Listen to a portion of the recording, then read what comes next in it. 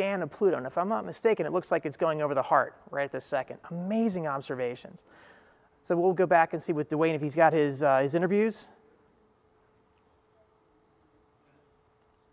Okay, while Dwayne is still rounding those up, with us is Alice Bowman, the Mission Operations Manager for New Horizons. And Alice, I guess my first question for you would be, what are you doing here?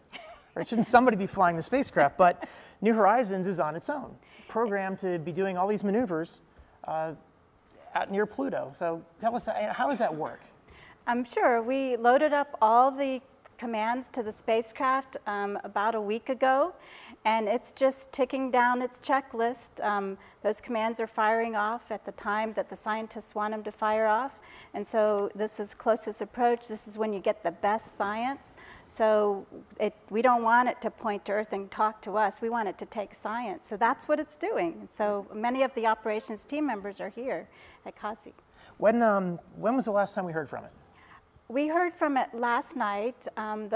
We started the track about 10:08 p.m. Eastern, and we had signal from the spacecraft until 11:17 p.m. You explained it can't take data and communicate with Earth at the same time. How come? Well, we built that spacecraft for a long duration mission, and when you do that, you want to have as few moving parts as possible. So we have that fixed antenna on board the spacecraft, and so in order to communicate with Earth, you have to point that antenna back to Earth so that it can beam that signal. Likewise, when you take science observations, you have to take that spacecraft and you have to point those instruments to where those objects are that they want to observe. Okay, and like you mentioned before, less time on Pluto, I mean, more time talking to Earth is less time on Pluto, and the busiest time right now for this encounter happening, you definitely don't want to be looking at Earth. No, definitely not. Or talking to us. Let's take us to the timeline then of what happens today and into tonight. We've seen the observations that are happening on board. The rest of the day. Well, I'll step back a teeny bit and Sure. say that we had a lot of activity in the Mach last night. We didn't have single signal from the spacecraft, but we were actually uplinking signals to the REX instrument on board. And of course, we have to start those uplinks about 4.5 hours before that experiment is taking place on the spacecraft. So we had 7 of the DSN antennas, Deep Space Network antennas, trained on New Horizons and sending an uplink signal. We started that about 3 a.m. this morning, and we continued that until about 6:30. And then we will take a little break. In a couple hours, we'll do that again. But in the operations center, you'll see us start to congregate there a little bit before perhaps 7 p.m. Right. And we will hopefully, I'm sure, get signal at 8:53 p.m. local. And we'll have a very short burst of 15 minutes where we'll get information from the spacecraft and we'll be able to tell you if it's healthy. And so that's our plan for today. Yeah. I mean, with a little bit of rest in between, I would think, to make that happen. So. Yeah, that would. All right, Alice, well, thank you for joining us. And, good luck tonight. Thank you. I got to say, too, I mean, the social media build-up on this has just been incredible. And, I mean, we can go to NASA Socials, Jason Townsend, to fill us in. I mean, Jason, I'm having a hard time not looking at my iPad here and checking out Twitter and the buzz and everything else that's going on. Tell us what's happening on social media with New Horizons. It's all over the place. Indeed, indeed. Yes, it's an exciting time. Today is a great day, and we're going to be doing live coverage all over social media on NASA's accounts out there. Right now, Pluto Flyby is trending on Twitter and on Facebook. And right now, we've also got a sneak peek of the image that is going to be released at 8 a.m. this morning up on NASA's Instagram account. So lots of events, though, that our social media followers can join us and follow along and get involved with today. They're scheduled all afternoon and evening. So we'll have members of the New Horizons team ready to answer your questions starting today at noon Eastern Time in a Reddit AMA on the Reddit site. At 2 p.m. Eastern Time today, we'll have a question and answer session on NASA's Facebook page. That's facebook.com/NASA. And then today at 6 p.m. Eastern Time, we'll be doing a tweet chat on @NASA New Horizons, where we'll be taking your questions using the hashtag AskNASA. During both of our press briefings this morning, coming up at 8 a.m., and also this evening where we get the healthy spacecraft signal back, we'll be taking your questions and having them answered by our subject matter experts up here using the hashtag AskNASA. So there's lots that you can get involved with. So really, it's an exciting day. We hope that you're going to keep following along. We'll be posting all of the news about the Pluto flyby today on @NASA and @NASA New Horizons on Twitter, on NASA's Facebook page, Google Plus page, and Instagram accounts out there, as well as the New Horizons Facebook page. So follow along, join us, and get involved. Yeah, Jason, I'm curious too. I mean, because there's so much coming out of the mission. I mean, there's pictures, there's conversation. What are you seeing more of online? Is it people are talking more about the images that are coming down? Is it just the general excitement of what's happening with New Horizons? What are you seeing? Well, I think people are definitely excited. This is one of our, most incredible looks that we've had of Pluto. It's the first spacecraft to get there and take a really in-depth look. So people are kind of standing by with, bated breath, waiting for the latest and greatest images and all the information that the mission's going to be returning. And so we're going to be sharing that all along on social media with everyone. Okay, Jason, sounds good. Thanks. So remember, keep following the activity. The Twitter handle @NASA New Horizons, of course, www.nasa.gov/New Horizons. And let's go back out to Dwayne Brown, Countdown Central. Dwayne, what's going on? I hope you can hear me because the tension, the excitement is infectious.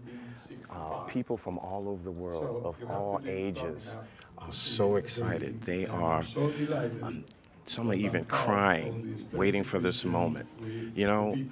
I've never seen so much excitement and so much, the anticipation of it. You're hearing from the Tom Bombs. Tom Bombs were talking to the audience, and of course they're the daughter and son, Annette and Alden of Clyde Tom Baum, who discovered Pluto in 1930.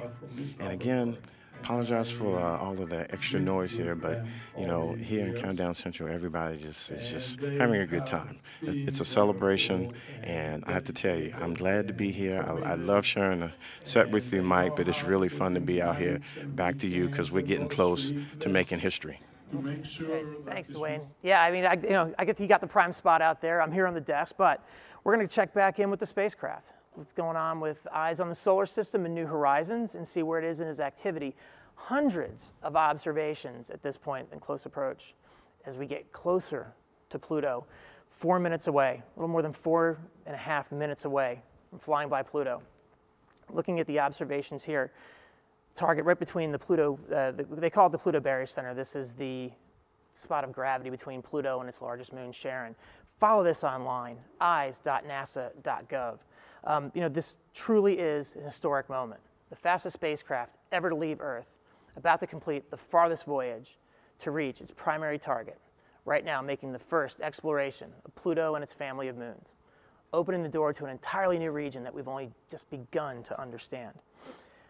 We can check back in too on mission operations and see again with the activity or lack of activity. We'll point out again, this is going to be the place to watch later on tonight as we anticipate the signal coming back from New Horizons. Again, you see here, there's no activity. The spacecraft is on its own, going through all of its activity programmed into its computers.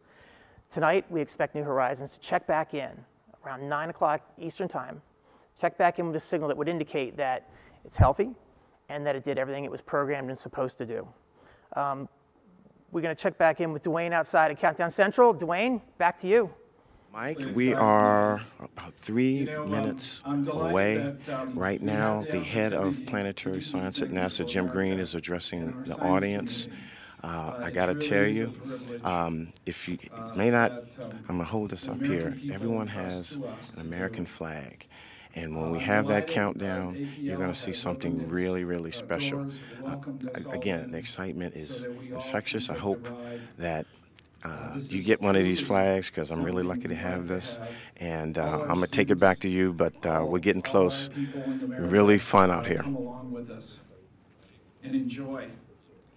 And indeed, I think. Okay, in fact, I'm going to go back over to Jason Townsend with NASA Social. Jason, checking the trending out there and what's happening. What do we got?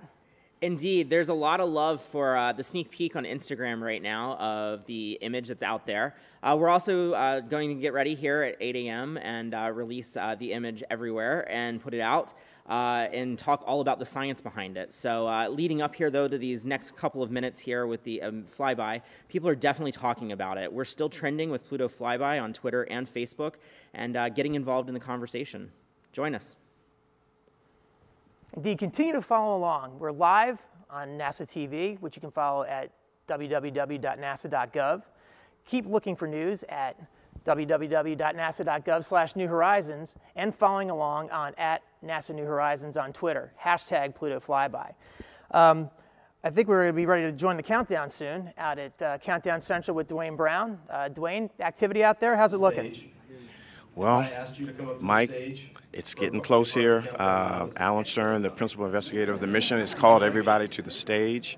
We've had speeches, we've had remarks, we've had the son and daughter of the man who discovered Pluto in 1930, and we're getting there with a little over a minute out here at Countdown Central. Again, the excitement, and the whole world is watching this. All of the media, social media, it's just amazing. Museums, everybody is a part of history and science and exploration taking place right here in Laurel, Maryland at the Johns Hopkins Applied Physics Laboratory. Ladies and gentlemen, we're getting close. It's almost there. Again, what you're going to see thousands, probably more than 1,000 people are crowded in this room. They're going to have American flags. They're gathering. They're hugging. It's about America. We're getting ready to make history. Let's take it and see history in the making.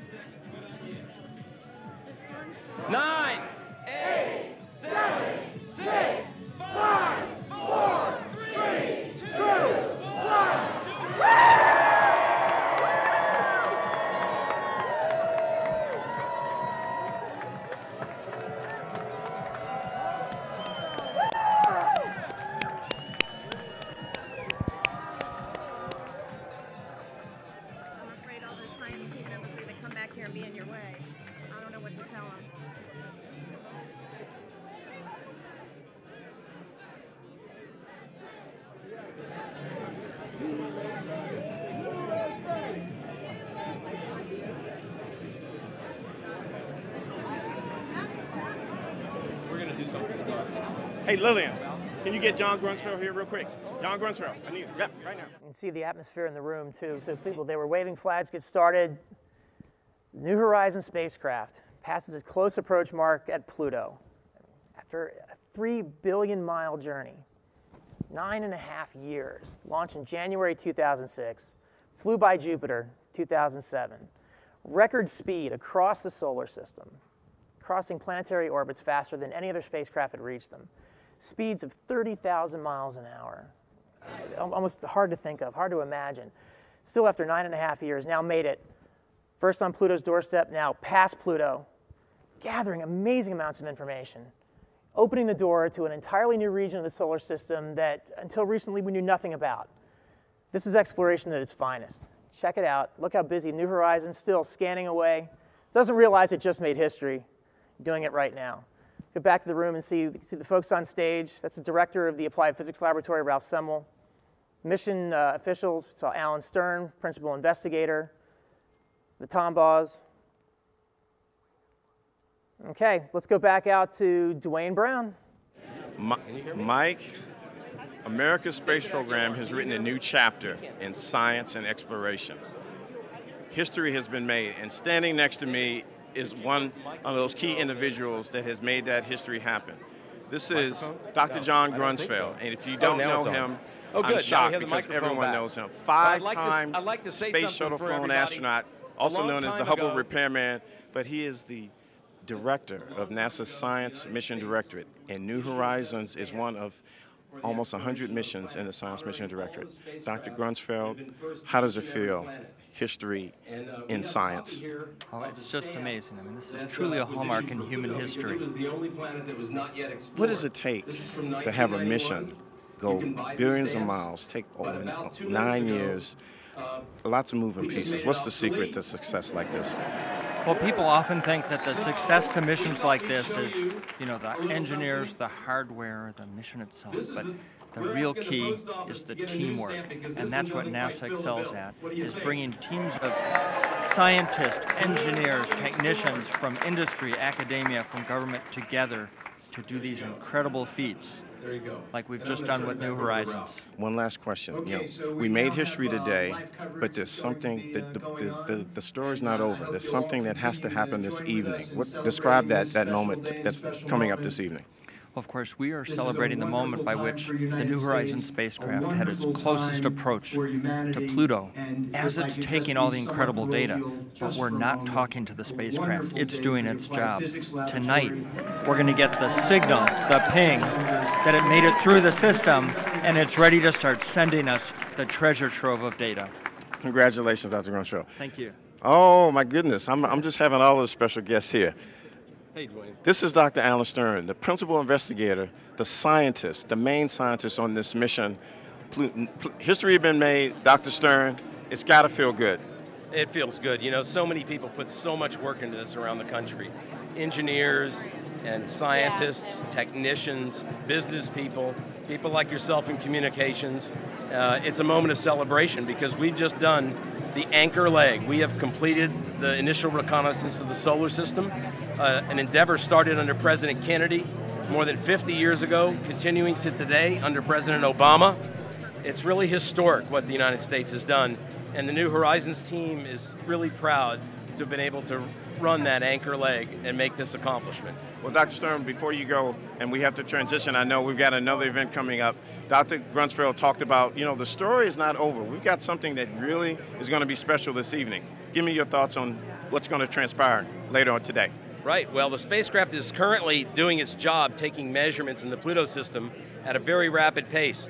And we are going to have it check back in with us about 9 p.m. Eastern time tonight. And that's when we'll find out if it completed its job successfully. Dr. Stern, congratulations. And I'll see you this evening. Thank you, Dwayne. So, Mike, head down at Countdown Central, where you heard Dr. Grunsfeld, you heard Dr. Stern, and others. America's space program has written a new chapter in space and exploration. Back to you. Thanks, Dwayne. The atmosphere. You know, Pluto is no longer the unexplored world, and as one countdown ends, another begins. As you've heard, we wait for New Horizons to phone home tonight and let us know that all went well. So stay tuned to NASA TV for our next media briefing, and we'll get an update and our look at some of the last images that New Horizons took of Pluto before going into the flyby. So I'm Mike Buckley, and for Dwayne Brown and the New Horizons team, thanks for watching.